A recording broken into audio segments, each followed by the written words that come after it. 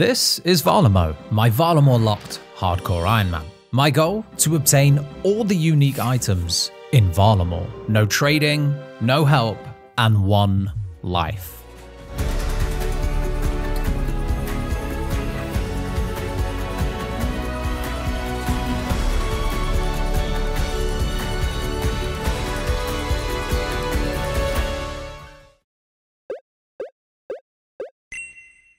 Honestly, guys, you think you can bully me into drinking from this fountain every episode just because a few comments got some likes? Shame on you guys. You should know better than to try. All right, bird bath roulette. What's it gonna be? Fantastic. That's just great. Pet the dog. Let's get on our way. If you haven't seen the first episode, I recommend you check that out first. We made a ton of progress and now have our practically best in slot gear setup. Some may call this junk. Me, I call them treasure. Anyway, we completed the Twilight's Promise quest, which not only gave us access to this Quetzal network to get us around Varlamore so much quicker, but also the best prayer training method on Varlamore. There is just one problem though. I need 30 prayer.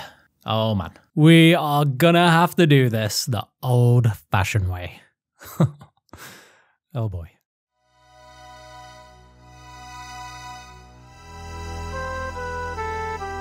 These poor giants, man. I'm just taking their bones, burying them straight in the ground. No luxury of an altar, no XP boosts, just good old-fashioned bones straight in the dirt. This is how prayer was meant to be trained. This is old school RuneScape in its purest form. But I have worked out that I am gonna need to kill about 800 hill giants for phase 1 of my prayer training. And notice how I say phase 1, because that's just to get to 30 prayer. The bigger picture is to get to 43 prayer, because ooh, nice. Overheads are gonna be absolutely, this guy's throwing me off now. Anyway, we're working towards 43 prayer. Let's get this XP. I have no idea what to use this on, but when in doubt, put it in herb lore. That's a rule no one can ever regret. 10 prayer coming in, huge gamer moment. You were all here to witness it. Hey, here's a little upgrade from our wooden shield. I'll take that, thank you very much. Honestly, considering hill giants are level 28, they drop so much useful stuff for me. The limpwork roots are going to be huge for herb lore training later on. Also some herbs here and there, but I think the best thing are the runes. And honestly, it's a small amount of runes. Every time I finish a trip here, I come away with this like little consolation prize. Just like a handful of runes. And you know, one day we'll get around to using them. But anyway, this bone should be 20 prayer. I've been doing hill giants for a whole day, so just taking a break to start the next grind now. And that is going to involve a lot of woodcutting. I mentioned it in my last video, but the first huge milestone on this account is going to be completing the Perilous Moons quest and unlocking so much more of Varlamore. Of course, the skill requirements pose a little bit of a hurdle, but a hurdle that we can get over. Admittedly, I did level 20 Hunter off island before even getting to Varlamore, so we're going to make up for that through plenty more forestry events. Of course, first things first, let's get 15 woodcut, get the forestry backpack.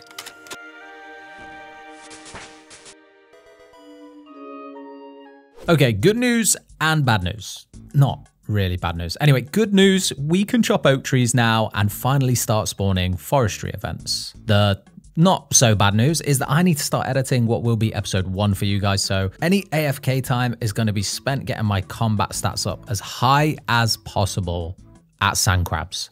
Okay, there we go, 56 attack. I just wanted to get that level before finishing up, but I have been here for a couple of days now while editing, and look at these gains. That's 18 strength levels, 20 defense levels, and 16 attack levels. We have gone from a max hit of a 10 to a 13. But before I go back to carry on with the prayer grind and the hill giant massacre, I just got word that the man himself, Mika, is working on some forestry right now, so we're going to head over and join him to increase our chances of spawning a forestry event. You guys ever wonder what it's like to be cucked on RuneScape? You ever wonder what that experience looks like? Well, this is it. Mika's over there cutting and fletching oak logs. I can cut them, but I can't fletch them. And listen, I'm not all about advocating efficiency scape, but that just doesn't seem right to me. Something about that doesn't sit right, so I'm fletching normal logs and watching from a distance. Finally, 15 fletching. And a couple of hours later, there is 30 fletching. Now we wait and we hope for a fox event for hunter experience or a bee event for construction experience. Oh, the first bee event. Let's go. That's huge. Wait, where's my construction XP? Hello, game? Construction XP? Wait a minute. Oh, I think I know what the problem is. Guys, I admit it, okay? I fucked up. I haven't bought a player-owned house, which means I can't get XP in construction through pretty much any means right now. That is such an amateur move. Okay, listen, mistakes were made. But there is an estate agent in Varlamore. I've bought a player-owned house now. That has made a significant dent in my cash stack. Oh, one day we're going to have to do something about the money situation. But for now, let's get back to the prayer grind. I'm making a little pit stop at the moss giants on the west side of the island here for one reason. Shield upgrade, baby. The black square shield. This is actually our best in slot shield now. I mean, sure, I might be able to smith a better shield later on down the line, but at that point, I'm going to have double hitting weapons, I hope. And I don't think I'll have a need for a shield at that point. There are some really useful item spawns around here though. You've got some mind rune spawns, some elemental runes. There's a staff up here that I'm just gonna yoink. Thank you very much. I can't see myself training magic until after I've started the Perilous Moons quest, because inside Cam Torum, the little city within the mountain, there is a rune shop there, and I'll just be able to buy as many runes as I need, so I'm not going to waste time hopping, trying to train on very limited supplies. I think we'll be saving magic for them. Giles, what do you want? That's a fish, my man. 640 coins. Thinks I'm charity. Ah, man, I was scammed out of a level up message there, but there is 60 attack, and I've gotten maybe 4 attack levels here at Hill Giants. Hey, and we're really getting somewhere with our stats now. The combat ones anyway. I mean, if you can ignore, 90% of the other skills, we're really getting somewhere. I am seriously terrible at remembering to do these farm runs. Here is a humble 3 farming. Huge. It's been a long time coming. And with this bone, 30 prayer, and 75 combat. I love it when things just line up perfectly like that. That is just so satisfying. Phase 2 begins. Oh, did I not mention that we're going to need to kill another 600 hill giants for phase 2? I left that minor detail out. Here's how phase 2 runs. I get a full inventory of big bones from the hill giants, run them over to the Quetzal, take it up to the Teomat, bless them using the altar, which we can do now because we're 30 prayer, and this makes the bones all mushy because science, of course, and then you can chisel them down into bone shards, and these are the key. Okay, I am just shy of 5k bone shards, and I need approximately 7.2k of these. Each big bone is 12 bone shards, if that helps give you guys any sort of indication of how long I've been doing this, and that I'm not too far from finishing now. But more importantly, it's game update day. In today's news post, there were some big things discussed about Varlamore Part 2 coming later this year.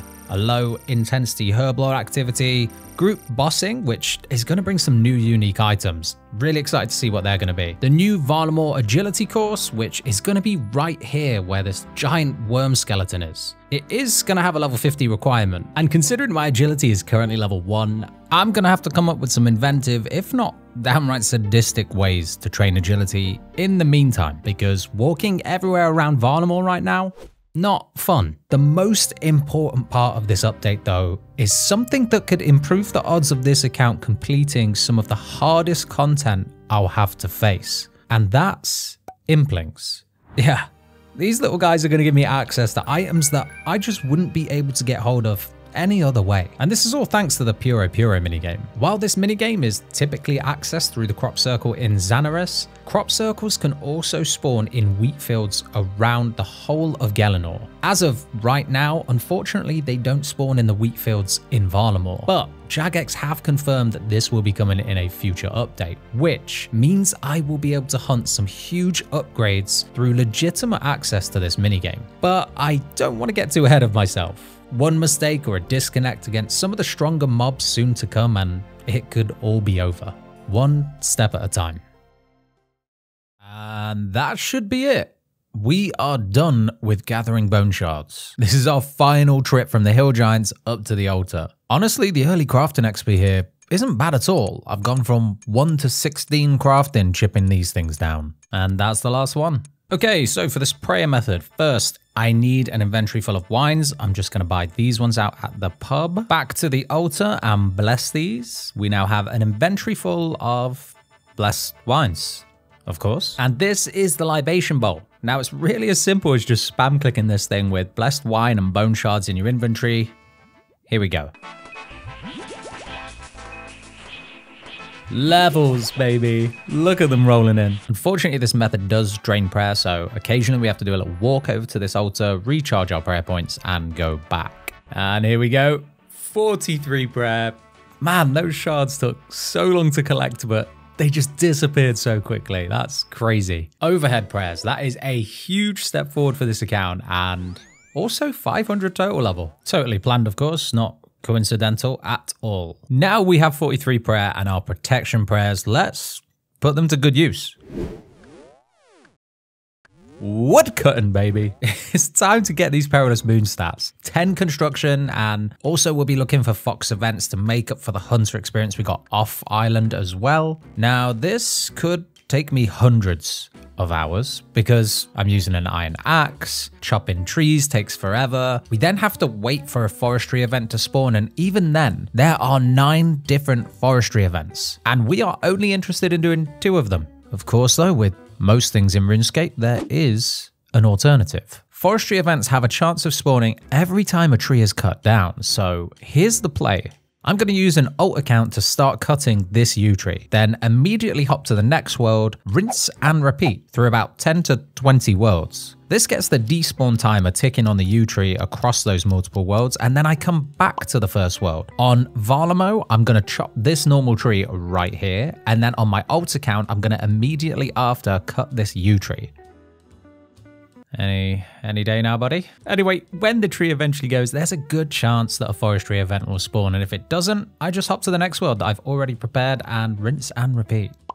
A shout out to the Varlamore's FE clan chat for passing this knowledge along because it is a game changer.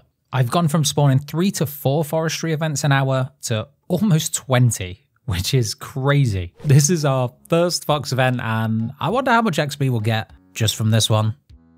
Oh shit, that trap's not good, is it? Don't do it. 136 XP from that event. Oh man, that's actually so good. It might not seem like much, but it really is.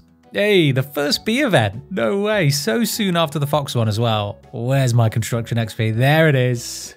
It's just 1 XP every few logs or so, but that's better than nothing. 8 construction experience from my first event. It could take 3 or so hours for this, just my first construction level, but it should start to get a lot faster every level we get after that. We're in this for the long haul, guys. Ooh, the second B event.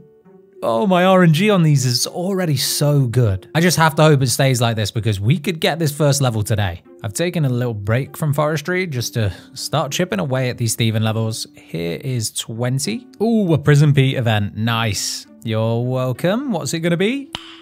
Nice. Oh, Prison Pete with the lamp. Oh, the things I could put this into. 10 XP. Worth it. 23 Hunter. No time to waste XP, but super happy with that level. Some huge gains so far today. Only 15 XP from 2 construction. We got a couple of hunter levels, and we even hit 50 woodcut. Oh, it's a good day to be a Varlamore locked account. Ladies and gents, 2 construction. It's only the first level, but it's the biggest hurdle. I'm just going to finish up this event, then go back to do some thieving. I'm jumping between the two activities at the moment so I don't completely lose my sanity, but no guarantees. 30 thieving. Just 20 levels until we unlock the best moneymaker for a while, but I still don't really feel a huge need for money. So I think getting the construction levels is the priority, and yeah, I just hope that with some good RNG, it'll only take another day or two. It's finally here.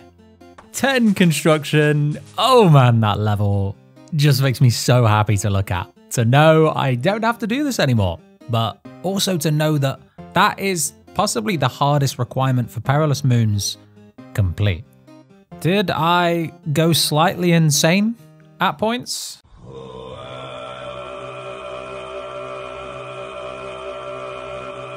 Yes, yeah, okay, full disclosure, I did. But I also got 25 Hunter, so forestry spawning is officially complete. Here are the stats at the end of this episode. We've made some huge progress, some big goals completed, and now we set our sights on 48 Slayer. How we're gonna do that though? Well, you'll just have to wait for next time.